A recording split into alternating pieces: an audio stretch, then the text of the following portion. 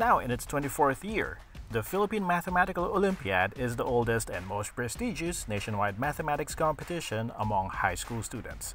After its trial run in 1984, it was officially launched in 1986 and has been held annually since 2007. The country's contestants to the International Mathematical Olympiad are chosen from the top students who compete in the Philippine Mathematical Olympiad. The PMO is a project of the Mathematical Society of the Philippines and the Department of Science and Technology Science Education Institute. Hi, my name is Hazel Joyshi. I was a past Philippine Math Olympiad National Finalist.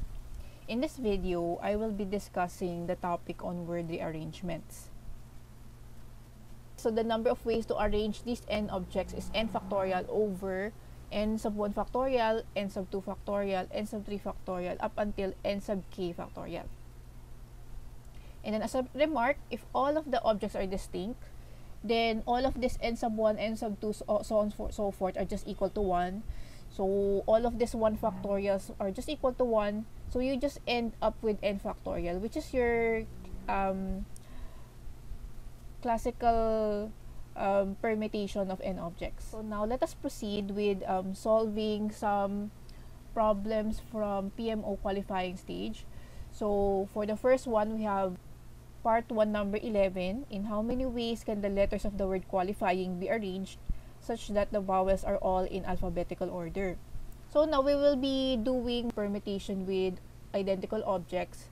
So we classify each object into certain types. In this case, each letter corresponds to a different type. So you have Q equals 1, L is equal 1, we have 1F, 1Y, 1N, and 1G. But for all vowels, we will just be taking them as one type. So you have 4 vowels. So now the question is, how come all of the vowels are just considered as one type, even if some of the vowels are different? No? So in here you can see you have 1U, 1A, and then 2I. So the reason behind it is because the problem wants that the vowels are in alphabetical order. So once we choose the positions where the vowels will be filling out, then you already know how they should be positioned. It would just be A, and then I, and then I, and then U. So it's just as if all of the vowels are just the same. So there. So now we will be using permutation with identical objects. So you have a total of 10 letters, and then so you just divide it by 6 I's from 6 different consonants, and then you have 4 factorial for the 4 vowels that we considered as identical objects. Then we simplify. So we divide 10 factorial by 4 factorial. So we are left with 5 times 6 times 7 times 8 times 9 times 10. So which is equal to 151,200. So the answer is letter B. Now let us proceed with the 12 PMO qualifying stage for regions 1, 2, and CAR.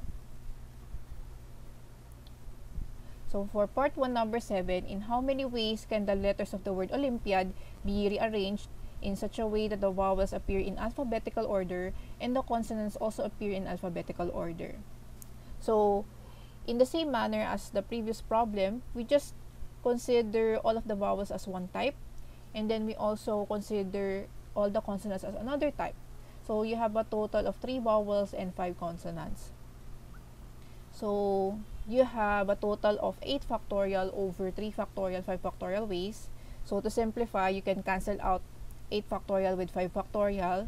So what is left in the numerator would be 6 times 7 times 8. And then on the denominator, you have you can expand 3 factorial to 1 times 2 times 3. So you just cancel out 6 with 2 and 3. So you are left with 8 times 7, which is 56. So the answer for this item is letter D, 56. Alright, so let us proceed with next item. So from the 23rd PMO qualifying stage, Part 1, number 3. In how many ways can the letters of the word panacea be arranged so that the three A's are not all together? So now, what we're going to do is first to count the number of permutations of panacea, so which you can just easily use the concept of permutation with identical objects. And then, we subtract all of the permutations of panacea wherein the three A's are together.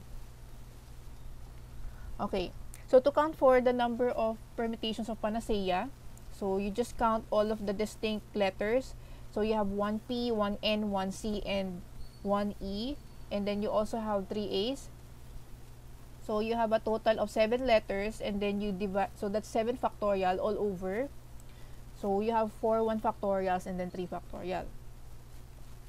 And then to count for the number of permutations of panacea where the 3 A's are together, so we just take all of the 3 A's as one object.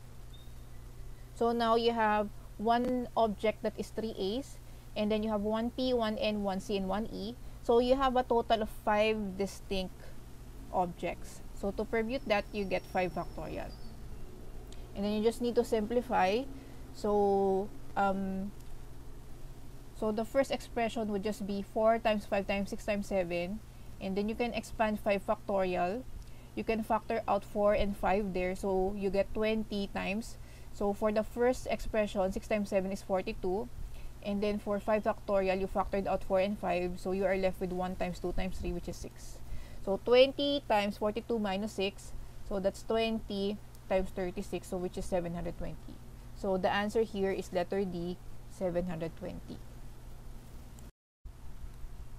Now for the last item, we will be introducing what we call as the principle of inclusion and exclusion. The cardinality of S sub 1 union S sub 2 union S sub 3 is just equal to the cardinality of S sub 1 plus the cardinality of S sub 2 plus the cardinality of S sub 3 minus the cardinality of S sub 1 intersection S sub 2 minus the cardinality of S sub 2 intersection S sub 3 minus the cardinality of S sub 3 intersection S sub 1 plus the cardinality of S sub 1 intersection S sub 2 intersection S sub 3. Alright, so now let us proceed with the last problem that we will be discussing. So this is coming from the 13th PMO qualifying stage. Part 2, number 10. In how many ways can the letters of the word murmur be arranged without letting two letters which are the same be adjacent? Okay, so we let S sub 1 be the set of permutations of murmur where the two M's are adjacent. And then we do similar conditions for S sub 2 and S sub 3, except that for S sub 2, we want the two U's to be adjacent, and then for S sub 3, we want two R's to be adjacent.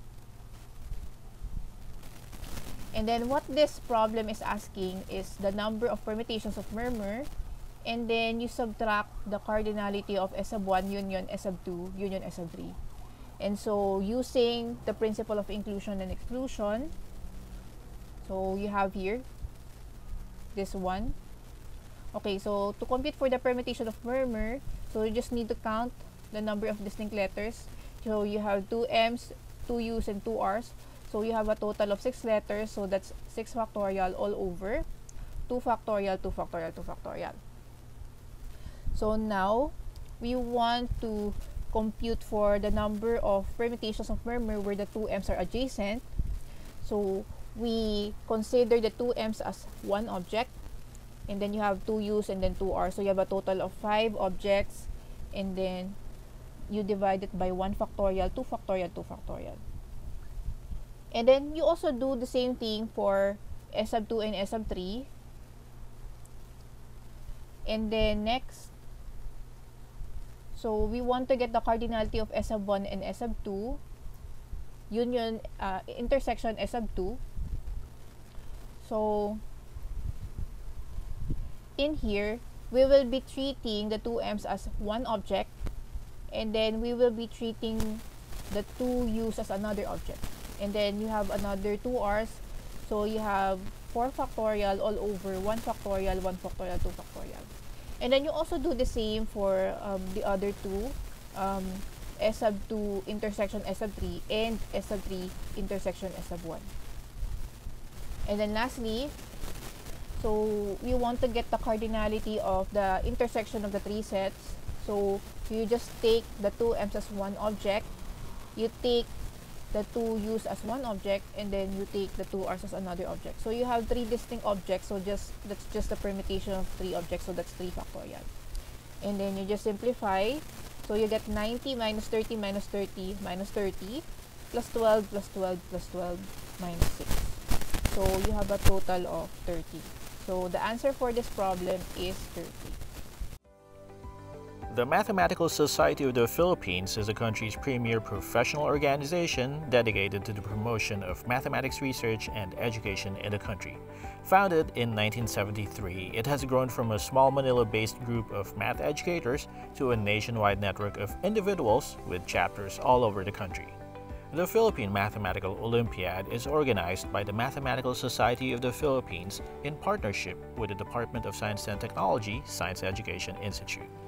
The 24th PMO will be held online in 2 stages, the qualifying stage in February 2022 and the national stage in March 2022.